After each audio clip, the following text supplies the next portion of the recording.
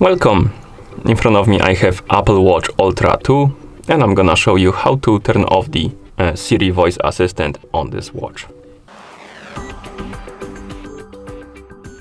First thing we need to do is to wake up the screen on our watch. You can do it by pressing any of the buttons. Once you wake up the screen, press the Crown button to open the menu.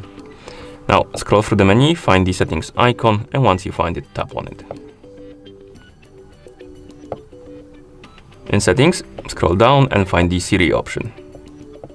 Right here. Once you find it, tap on it.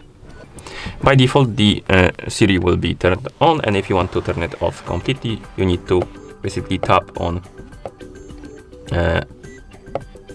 Ask Siri options and turn them off. So we have Rise to Speak, press Digital Crown, and also listen for Siri or Hey Siri.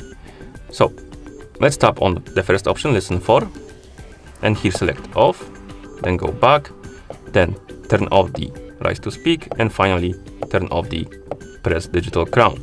And once you turn off all of them, you will have this pop-up on the screen, and you can then tap on Turn Off Siri to disable it completely. And once you're done, you can press the Crown button to go back to watch face. And that's how you turn off the Siri voice assistant on this watch. Thank you for watching. If you found this video helpful, please consider subscribing to our channel and leaving the like on the video.